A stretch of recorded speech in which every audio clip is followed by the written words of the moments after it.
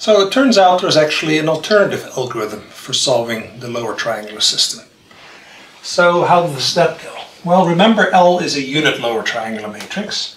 So what if instead we partition that matrix into L0, 0, 0, L10 transpose lambda 1, 1, except we know that this entry here is a 1. And now we partition Z into Z0, zeta 1, and then that is equal to, let's see, Y0, psi 1. And again, what do?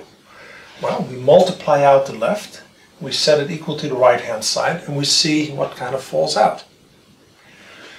So, if we multiply this out, what do we get? We get L00 times Z0, L00 times Z0, and below it we get L10 transpose Z0 plus zeta 1. And the top part has to be equal to Y0, and the bottom part has to be equal to psi 1. And how do we now reason through it?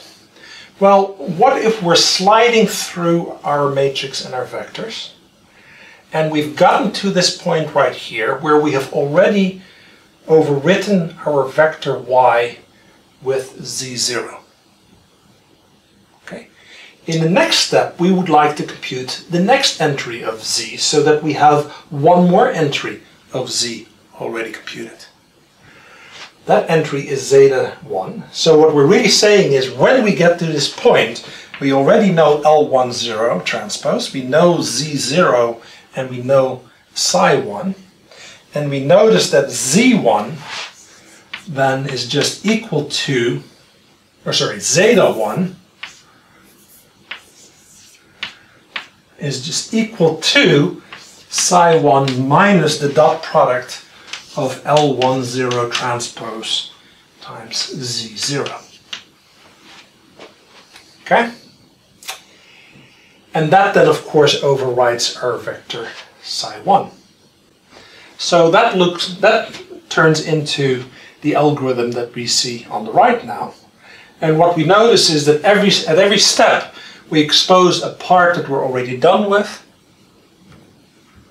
a part that we want to compute with, and solve for zeta 1 overriding psi 1, and from that then we come up with that in the current step we need to just compute the next entry, and then we move on.